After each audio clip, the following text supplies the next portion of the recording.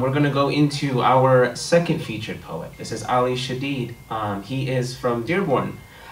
He has been doing comedy for over a year now. He studies accounting. So warm and brave welcome to Ali Chedid. Call me a poet? Can I call you a poet? Oh goodness. That sounds good. Comedian. Yeah. How you guys doing? My name is Ali Chedid. I've been doing stand-up for a little over a year now. My first time on stage, I was actually with Amir on his show. So thank you, Amir, for that. So before I started doing stand-up in high school, beginning college, I always used to get girls. I used to hear them from like, do you think I couldn't hear them? But they're always like, oh my God, Ali's so ugly. Until I started doing stand-up and they know how much money I make, they're all like, Ali is ugly and broke. Yeah. If you're wondering, I'm 6'3", which is kind of cool, I guess. I don't know, weather's kind of cool up here.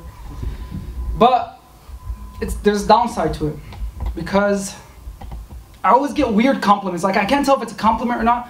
Like this one time, some girl comes up to me, she's like, oh my God, you're so tall. You must be good at basketball. I'm like, no, I'm not good. She's like, no, you must be good at basketball. Like, you play for the NBA. And I'm like, what the hell is this, a draft? No, I'm not good at basketball.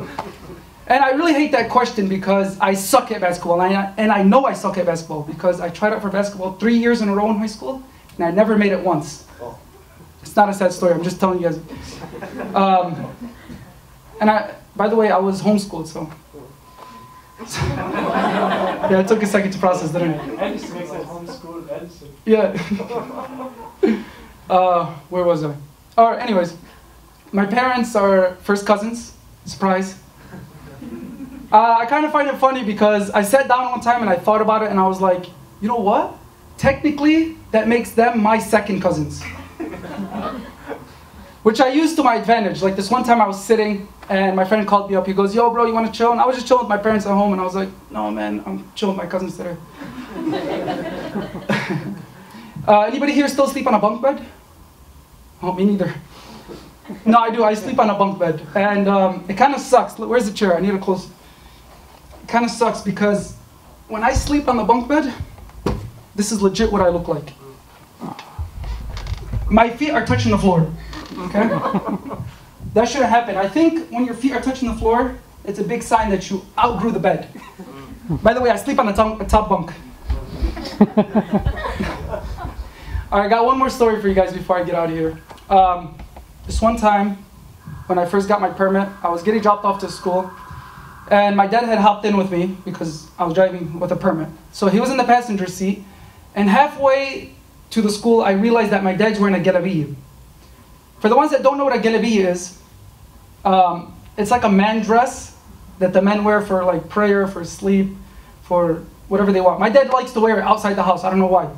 So halfway to school, I realized that my dad's gonna have to get out, and everyone at school is gonna see him wearing the galabiya. So I started freaking out. I started trying to come up with excuses. I got to the school, didn't have an excuse, so I was like, Baba, you know, just hop over the center console. Don't get out. It's cold. He's like, "Shop He goes, it's summer. What are you talking about? I was like, Baba, please don't get out of the car, please. I'm begging you. He goes, Ali, Shop I'm like, oh my God, he's gonna embarrass me. I realized everybody's walking.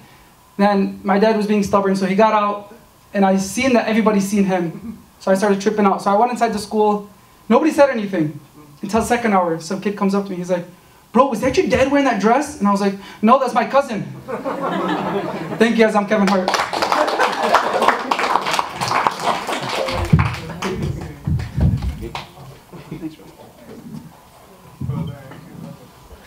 All right, one more time for Ali.